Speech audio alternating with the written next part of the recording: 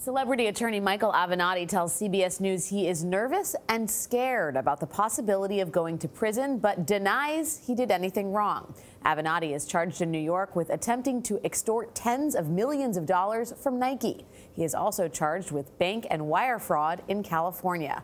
Jericka Duncan spoke with him in an interview you will see only on CBS This Morning. Jericka, good morning. Good morning. He wanted to get his side out. Now, if convicted, in both cases, Michael Avenatti could face up to nearly 100 years in prison. So we sat down with him less than a day after he was released on $300,000 bond.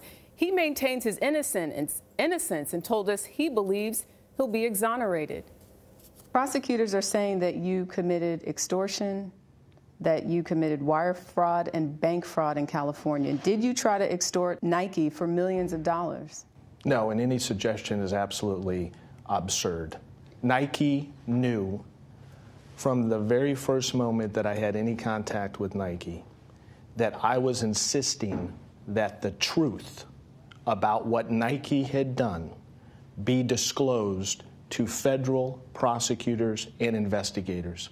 What is the truth? The truth is, for years, Nike and its executives have been funneling payments to amateur players, high school players, and to their handlers and family members in an effort to get them to go to colleges that were Nike colleges and ultimately, hopefully, to the NBA so they could sign a shoe deal with Nike.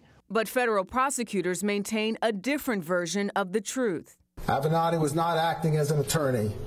A suit and tie doesn't mask the fact that, at its core, this was an old-fashioned shakedown. They allege Michael Avenatti attempted to use his platform to blackmail the apparel giant. The complaint does suggest that you asked for up to $20 million, $1.5 for your client, and at least $20 million, and that you requested you be retained to do an internal investigation, and that if not you and they hired someone else, you stand to make more money. Yeah, I'm not going to get into the specifics of this, but what I will say is the way this has been framed is not accurate. It's just not accurate. And in fact, from the very first moment that we had any meeting with Nike, we made it clear that under no circumstances would we participate in anything that did not require full disclosure to investigators and the federal government. What about the case in California? You've been charged with wire fraud, bank fraud. There were comments, in that complaint saying that you tried to embezzle, or you did embezzle, $1.6 million from a client you represented. The client who is accusing me of embezzlement is currently on felony probation in California. You know what he was convicted of? Multiple counts of obtaining money under false pretenses. It turns out, and I didn't know this at the time, that he has an extensive criminal background and rap sheet associated with his conduct. So again, nowhere does that appear in the complaint. So there's going to be a lot of evidence. There's going to be a lot of facts that are going to come to light. You're facing, if convicted on all of these charges, up to the rest of your life in prison. Are you nervous?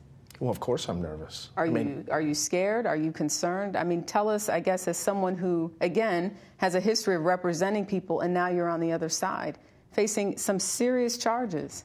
I am nervous. I'm concerned. I'm scared. But you also seem confident. I am confident because I believe the facts are on my side.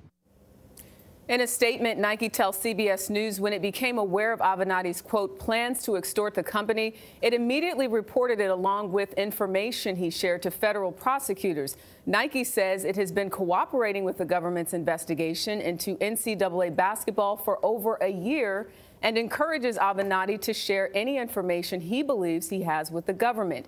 In a statement, the NCAA said it will, quote, always welcome any firsthand, credible, lawfully obtained and disclosed information of NCAA rules and violations. It was interesting when Ricky Kleeman was here yesterday. She said it was the charges out of California potentially be the most serious for him to face. Exactly, and for him we're talking up to 100 years in prison. So I think just his connections to other stories that we've covered, and now he's on the other side, is what makes this so fascinating. A lot of twists this morning. Seems pretty defiant still, Jericka. Confident as you could see. And he had an answer for everything. He did, but the prosecutors also have documents for everything, They have documents, phone records, video recording, audio recording, so we will continue to follow this. Absolutely. Thanks a lot, Jericka.